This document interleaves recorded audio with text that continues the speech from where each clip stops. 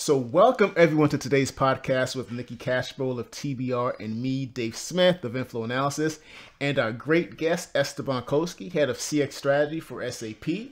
Esteban has been a CX customer experience thought leader for many years, and Esteban, I know you back from our days at Gartner, so welcome, my friend.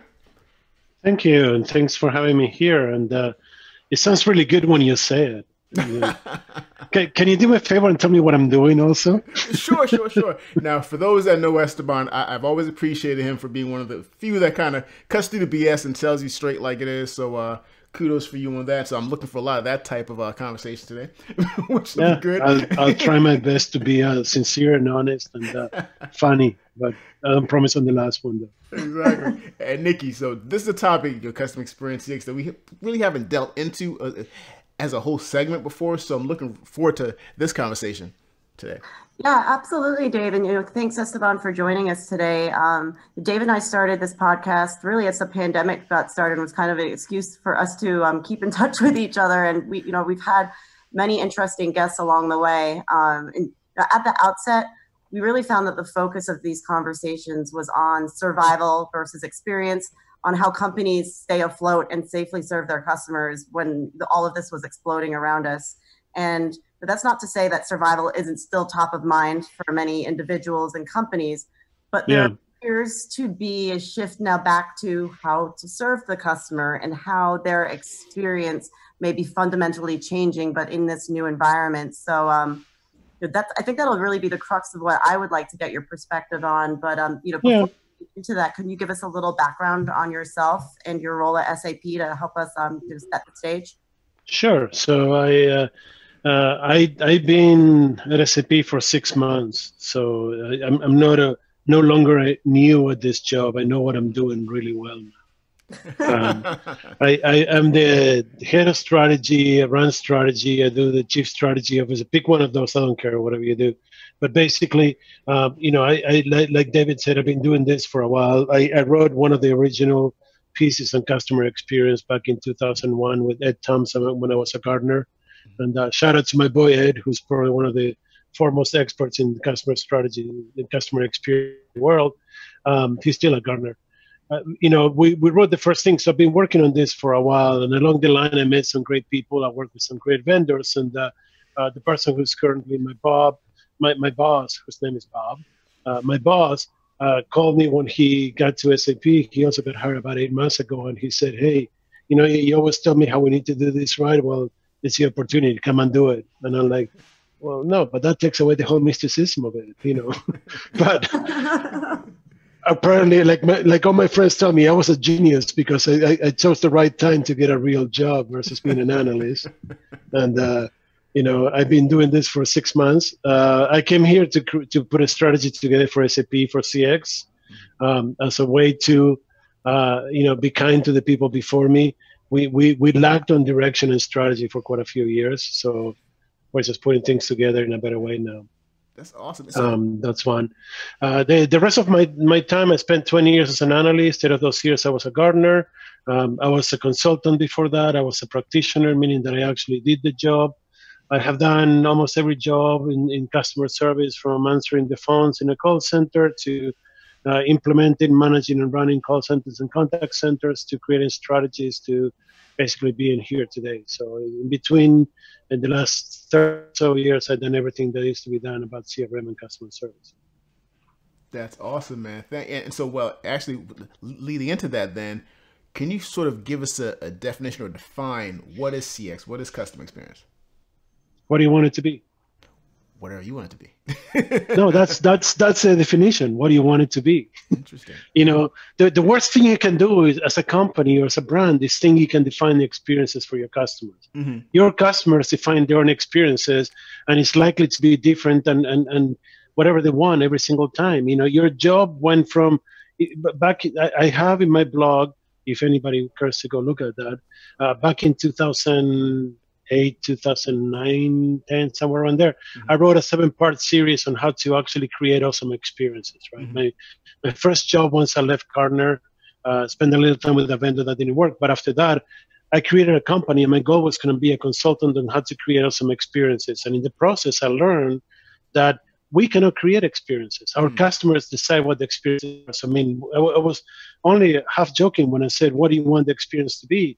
You as a customer, you as an employee, decide and define what you want that experience to be every single time that you interact with an organization. So my job as a brand, my job as a company is not to create a great experience, not to design a great experience, not to understand your journey and deliver your journey in the best way possible, but to create the best solution that I can so you can interact with a solution, whether it is through self-service, through an agent, through a technician that's in front of you, or any other way that you can create and define your own experience every single time the way that you need it.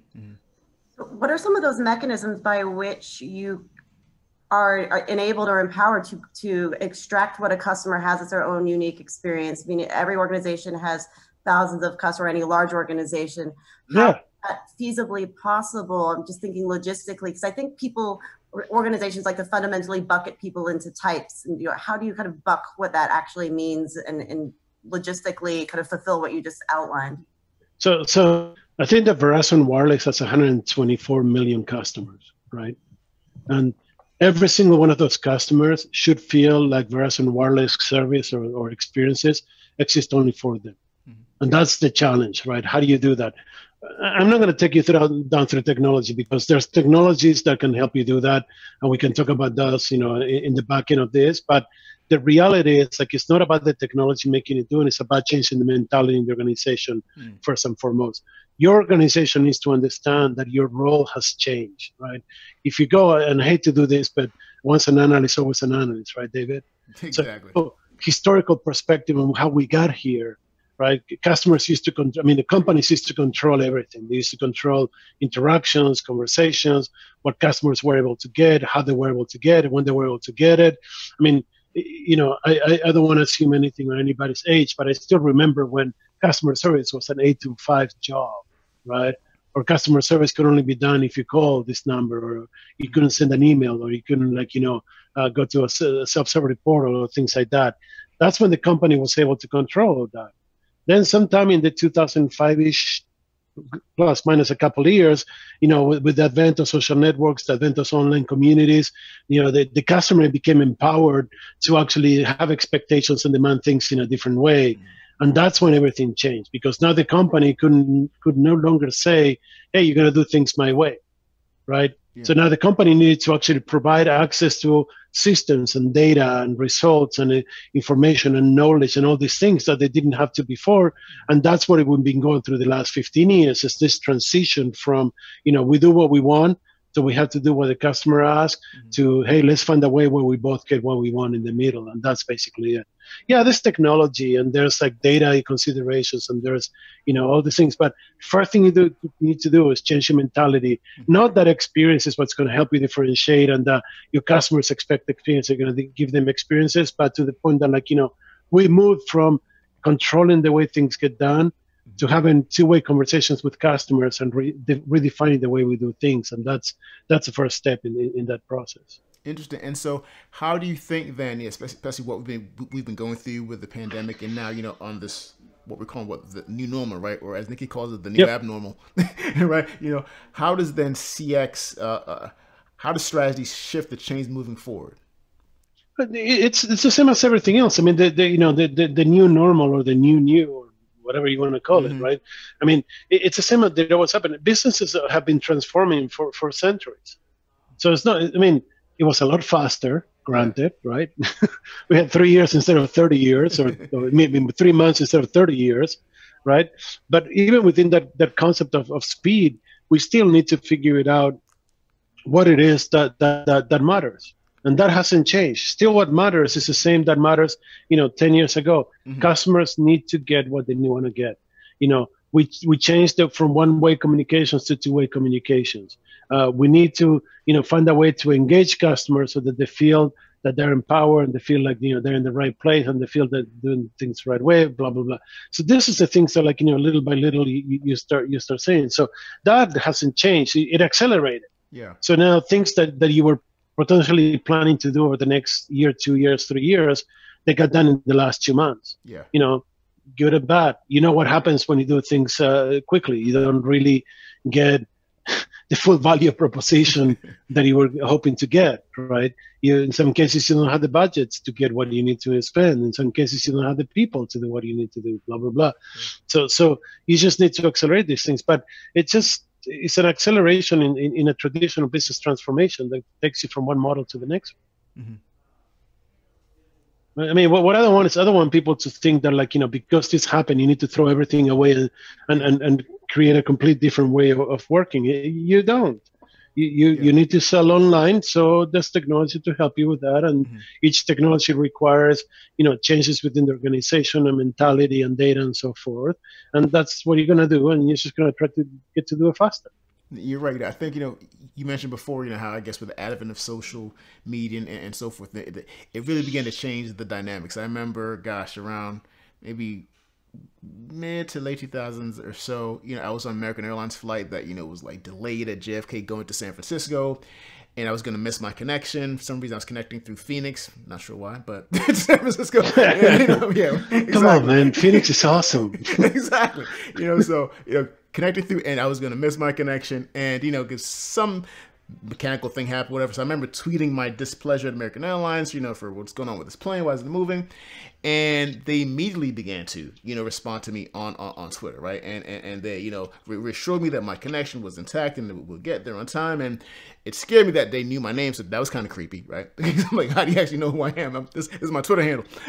But they knew who I was. But it represented the power that, now we had, that sort of transformation that brands recognize that individual consumers now have power and they have access to them more so than ever before. They probably know what pant size you wear now. I mean, that was 10 years ago, 15 years ago. It is scary, to your point, just the degree of knowledge. But, people complain about it and say it's creepy, but on the other hand, people also complain when they have to explain themselves to organizations, and they assume a kind of intimacy with their habits. Yeah. Okay.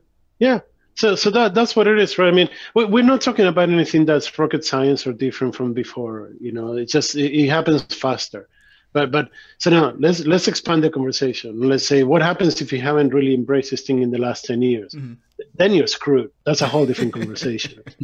If you haven't even thought about customer experience over the last 10 years, it ain't going to happen in 3 months. This thing requires some massive ground, grassroots, basic work to be done that you need to have done before.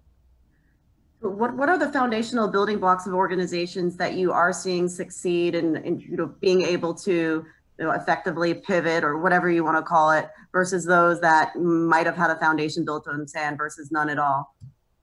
Well, so I mean, two ways to look at it, right? I mean, I always look at these things, again, as I said, once an analyst, always an analyst, but I always look at these things, and it's like, it can't just be one thing. So there's 5 things that I look at, right? People, process, technology, governance, and metrics. So, along those 5 lines, you're going to realize that things have changed. I mean, metrics are no longer efficiency, but they're effectiveness metrics. The customer get what they needed, right? Governance means you had to establish a dialogue and go back and forth and understand customers better. People talk about, customer journeys as like the way to go forward, right? Excuse me. But in reality, it's more, it's not the way to go forward. So governance is about let's try that again. Governance is about conversations and changing the way, the mentalities within the organization. Culture in the organization needs to change to reflect the fact that we believe the customer, not that the customer is right, but the customer has the right to get something. What else am I missing? Process. All your processes are going to be optimized by digitization. I mean, the number one thing that you get from going digital is you get excellent insights into what works, and what doesn't work, right? So then you need to do that. And then, people, process, technology. I think that we cover everything. But technology is just, technology is easy. That's the easy solution. It's always been the easy solution. Yeah. It's a platform solution, ecosystems. You create end-to-end experiences with the best possible world. Blah blah blah. That's the easy part. If you're going to go with a technology only solution, you're going to fail anyway. So let's not do that. But that's the easy part. The biggest parts are like, governance and metrics and culture of people and processes and then align all that stuff. So that's one way to look at it, right? What is it that you have to look at? The other one is like, what is it that makes you remain relevant, sustainable, and like, able to continue operations in any environment, right? Yeah. Not only here, we've been embarked on business transformation and digital transformation for close to a decade now. So what are the effects of that? All these changes that we've been making over time get us to the point that we need to go forward. So if you don't want to look at the 5 things that I mentioned, then just focus on like, how do you remain a viable entity in this new world? What do you need to do so that your customers continue to buy from you and you continue to control your costs in a way that actually, makes you be a good company. Sorry, guys, I was on mute again. Oh my gosh, Dave, you're gonna have to edit that out. No worries. Okay, that was a good sound. That was a good sound. Oh, thank you. The best question of the day. Oh, sorry. So it's fine. No, you don't need to edit it out. I mean, seriously, this is what it is. Post-pandemic, we're all into this informal world that. Yeah. What matters is not the formality and the process as much as the outcome. So that's what happens to CX also. It's a great example of a good experience. Exactly. I like how you spun that and actually made it real and relatable, because I don't think anyone listening hasn't had at this point like a dog barking excessively or a baby or been talking for 30 seconds on mute. Oh yeah, it's I have 2 dogs, 2 cats. And I used to have 2 kids, but we don't talk about that. So. that's for our after hours podcast. Most Exactly. What happened to your kids? Kids? What kids? Yeah. Kids? I don't know what you're talking about. Did I have kids? I don't remember. Maybe before all this thing. I mean, who knows? You know what it's like to be locked in your house with your 2 kids for 6 months, 24 hours a day? And 1 kid, no kids, come on. Yeah, that's how I get in trouble. I know that, That's awesome. I think anyone listening with any kids or pets is certainly identifying with that. I have some friends who had kids in a small, Brooklyn apartment, and I certainly don't know how they do it. So I think the point is very well taken. It's funny, Nicki. It's funny. It's talked about the CX and the customer experience. This is one thing that brands, I think, companies begin to realize, that there's also an employee experience that also ties in as well too. And so we're all here stuck at home working, kids and dogs and pets, stuff like that. Like, we just need to be human, and not worry about this crap.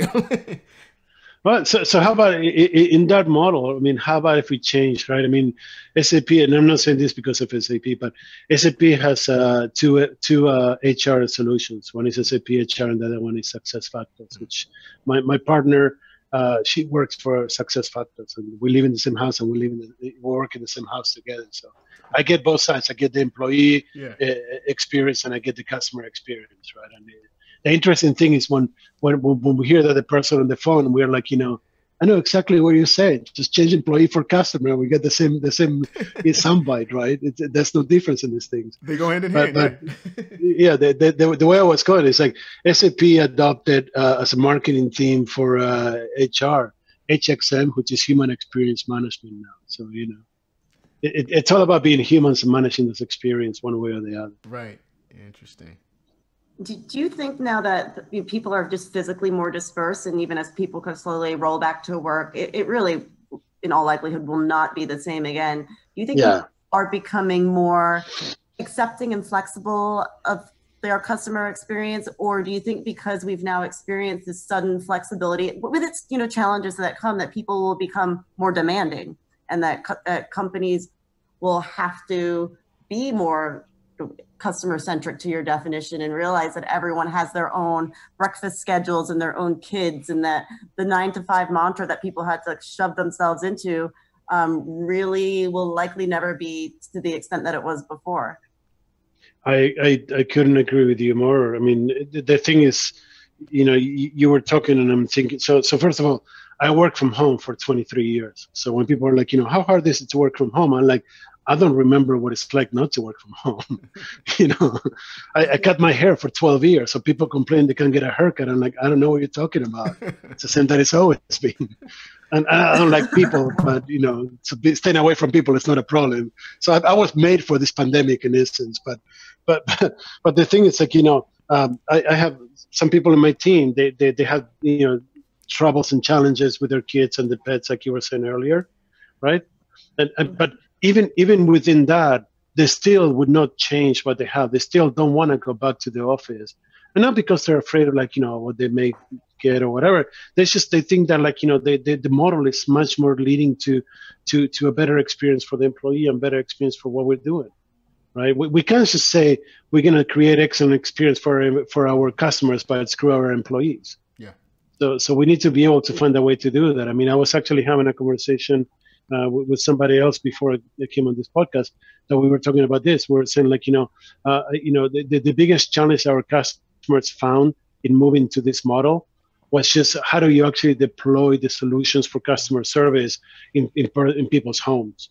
Once that was overcome, then they saw all the benefits of having somebody at home and being flexible time and like doing things at the proper time. And, you know, what was it? Somebody said not that long ago that productivity increased so much that we can go back to 4-day weeks the way we're working and still cover more work than before, right? So all these things are actually, they need to be considered. I agree with you. It's not going to go back to where we were. I have no intention of going to an office for a very, very, very long time. Yeah. You know, and my boss is fine with that. I mean, we talked about it when we first started, and they said, look, I just wanted you to know that I don't care what the company asked me to do. I'm not going anywhere until there's a vaccine that is proven to work for at least a year. So I won't see anybody in real life for 2 or 3 years. Like he's like, I feel the same way. I'm okay with that. You know, so. I hear you. I mean, it's funny, and you know, with all this talk about the future of work, like you sort of talking to this right now. You know, where do you see us, I guess, going then, like in a couple of years, in terms of work culture and what have you? Because I first of all, I hate the term future of work because we're very present, you know. But but where do you see us going? Yeah. I don't understand the concept of future of work. Work is work. It continues to evolve. It always has to know you will continue, right? So. Well, Esteban, what we'd love to do is, and we ask, especially you know, the guests that are, you know, able to kind of create a really great arc of where we were and where we're going. And, you know, you opened with the point that things are accelerating so quickly, and, you know, of course, no one ever saw this coming. So we would love to have you back once you've settled even more into your real job. And, anytime. I mean, absolutely anytime. I'd love to see what you've seen over the last 3 months, because I think 3 months is like what you would have seen over the last 3 years. Maybe I'm making that up. You know, in the past, and, it's always kind of interesting to see you know, the giant leaps that some areas are taking, especially like customer experience seems to be, and then sometimes the not so giant ones in areas that are unexpected. You know, the interesting thing is, like, and David knows this because we both work at Gartner, but the biggest value proposition that a Gartner analyst has is that it's become the crossroads of everything, right? Everybody who works in the market goes through a Gartner analyst, whether they're a consultant or a practitioner or other analysts, or everybody goes through Gartner. So you're sitting in a privileged position that you hear everything and you see everything, right? Absolutely. I mean, I do feel at the crosshairs of privilege right now. I think I feel like I've almost gone through the Gartner experience just by virtue of knowing Dave and through this podcast. Well, but that's the value proposition for Gartner. The magic quadrants are like, you know, decorations, right? There's nothing there that's valuable, to be honest. I mean, salespeople love them, yeah, but that's not what I care about. I mean, what I truly believe the value proposition is you need to be an aggregator, synthesizer, and disseminator of information. Yeah. That's what we're doing here, right? So absolutely. Anytime that you wanna, you know, have me talk, happy to. I probably talk more than I should. So, you know, just need a platform for that, but it is what it is. We are where we are. Hey, sorry. That's awesome. Hey, I was thinking, happy to be your platform anytime. This was great. Yeah, thank you. We love you talking. So, we call that personal branding, I guess, right? I have never said I'll be here forever. I'm here until they tell me it's time to go, and then I'll find what I do next. So like everybody else. Awesome. Thanks so much, Esteban, for joining us. It's been a great discussion. Thank you, David, and thanks, Nick. Yeah, take care.